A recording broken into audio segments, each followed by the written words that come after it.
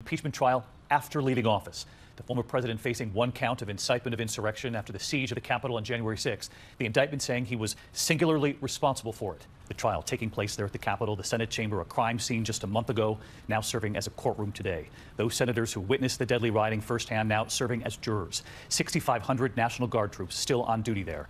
The Democrat House managers who are prosecuting the case beginning their case with a graphic 13-minute video from January 6th with the former president's own words and what his supporters were saying when they stormed the Capitol. Some saying we are listening to Trump. House Manager Jamie Raskin trying to link the president's words in the weeks and hours before the riots and the deadly chaos, saying if that's not impeachable, there's no such thing. Lawmakers and their staff members huddling from the rioters, gas masks at the ready.